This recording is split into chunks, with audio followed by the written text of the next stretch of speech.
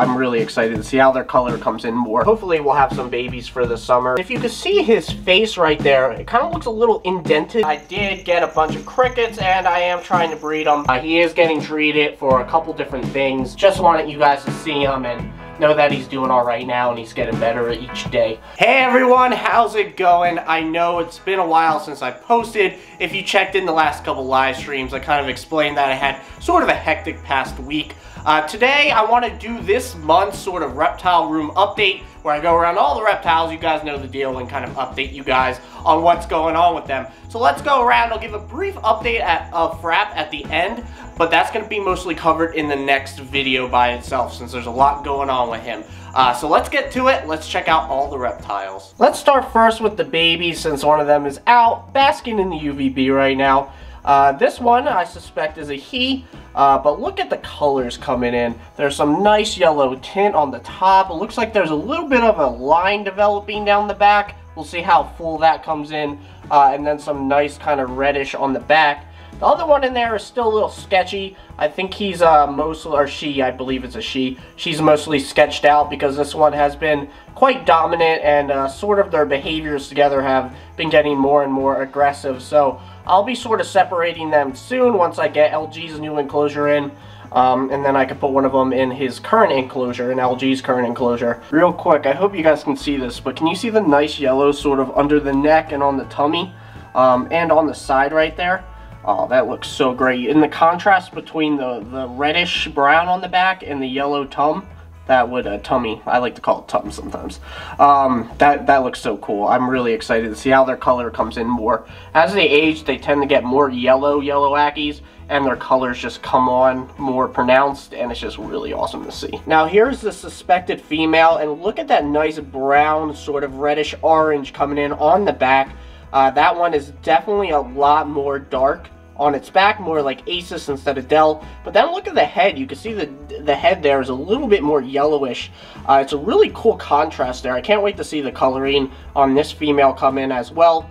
But you can see they're both doing well, both active and alert, but there's a lot more dominance behavior going on, so I need to keep an eye on that. Let's check in with Dell now. She's doing really good. You can see she's out basking right now. She's going through a shed currently, same with Asus, who we'll talk about in a minute. You can see up top near the neck, that nice kind of reddish brown coming in, and then below is sort of where that shed is. So that should be coming off soon. She's been doing a lot of burrowing and stuff to get that extra skin off, but she's doing well. She hasn't seemed like she reduced much weight yet. She kind of has, so I'll be trying to pair her up soon. We'll have to see, but hopefully we'll have some babies for the summer. That's my intention, but we'll have to see how things work out. But she has a hearty appetite. She's doing really well. I can't speak enough for her health right now. Speaking of coloring though, you can see her neck, how yellow that is. Dell has gotten so yellow as she aged, and I can't wait to see sort of the yellows come out in the babies, see which baby sort of got her nice yellows. I would really like to get sort of a high yellow male and sort of try to develop a line of really high yellow ackies. I think that would be really cool. I have never really seen a high yellow line of yellow ackies. I think their yellows are absolutely beautiful. That's really why I prefer them over the red ackies. Not that there's anything wrong with red ackies, but they tend to start looking more and more like red ackies. The yellow ackies really have. So I really want to get them back to the more yellow side and show the real colorfulness of what a yellow ackie can have. So that's what I really want to try to develop. Over to Asus, like I said, he's going through a shed as well. You can see his neck is kind of darker. It does look like his body's coming along though. You can see sort of those nice new colors coming out, the brownish reds. That's what I love to see. But he's doing good. He's a feisty eater. He's being super active like always, very curious. He's been really wanting to explore lately. Every time I've sort of opened up the enclosure, he jumps right out on me, and it's kind of funny. So he's been very sociable lately. I've been really happy with him. But I cannot speak enough for his health as well. He's been doing really well. One thing I will say about Asus is if you can see his face right there, it kind of looks a little indented in the middle. I don't really know what that's about. I really only notice it because I see him every day and it just looks different. I don't think it's anything concerning, and you really have to look at it from an angle. I think it's just how his face has kind of developed as he aged. And I believe I've seen some Ackies with that as well. But you can see sort of his upper jaw, or whatever it's called, his upper lip, kind of comes out a little bit, then it indents in right there, and then it kind of goes, you know, back there. I don't know what that is, if that's anything concerning. I'm keeping an eye on it. I don't know if any of you guys have seen it before, so if you have, let me know. I think it's just sort of how his face has developed, but I just really have noticed that. I was kind of curious. It doesn't look like it's matched on the other side. I wish I could show you the other side right now, but I really don't think it's anything concerning. It's just something I've sort of noticed. There, you can see his other side right there. Looks pretty straight. And then if you want to turn on the other side, Asus, you can see it looks pretty normal, like right there. Of course, he doesn't want to hold still. But that's the only thing I really noticed about him. And you can see how I was talking about how sociable he is. Okay, now on the LG. LG and me have been like two peas in a pod. Sorry for some shakiness in the camera. I gotta really get in here. Hopefully you'll come over. But he has been fantastic. We have gotten along so well. Usually he comes running to me whenever I come in here, so I don't know why he's not doing that. It obviously is food related, because he always gets excited when I come in here because he might think he's getting fed. But when he realizes he's not, he becomes super curious of me, climbs up me. For those of you who come on the live streams, you see how curious he is when he's being fed. Afterwards, he goes and checks out the camera I put in there. He's just so sociable. We've gotten along so well. Like I said, he's been in shed as well. You can see, let me get a little closer, might be a little bit more shaky. His neck is fully shedded pretty much. He's got a little bit of a shed done on his tail, but his body and his head still have some stuff to do. He's doing great though. I don't know why he's not running over here. He's being difficult right now.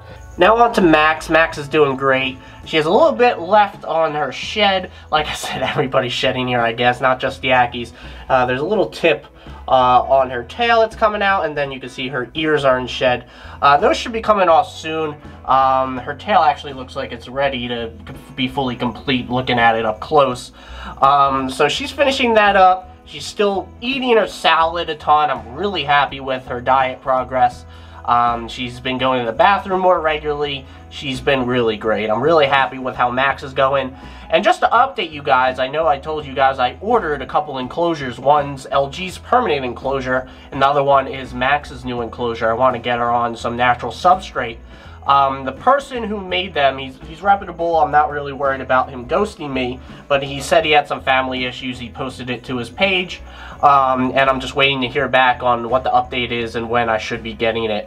So that's the delay and why she's not in her new enclosure yet. So Tortellini has still been a little stubborn lately. He's eating better, but he's just acting weird overall. I think he just needs to get out of this enclosure. I think it's a little too stuffy in here, to be honest, and you know, there's a lot of dust that kind of kicks up, and I think it kind of irritates him.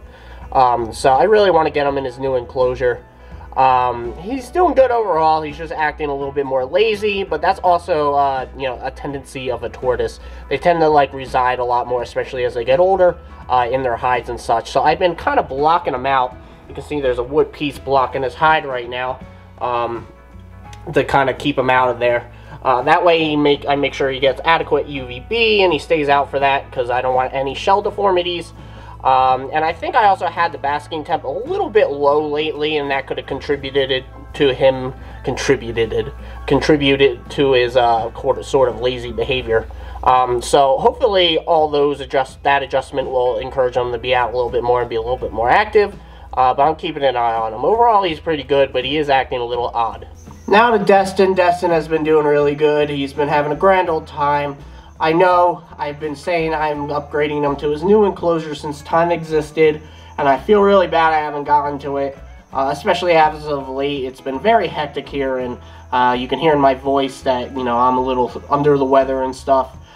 So I'm not trying to make up excuses. I really need to get to it, but I still am working on his enclosure, figuring that all out. I'm mostly struggling on plants and what will do well and how to keep the plants alive. That's a whole new territory for me, so I'm a little nervous about all that. I never done plants in a bioactive enclosure. That's why I call all my enclosures semi-bioactive, because they are not planted.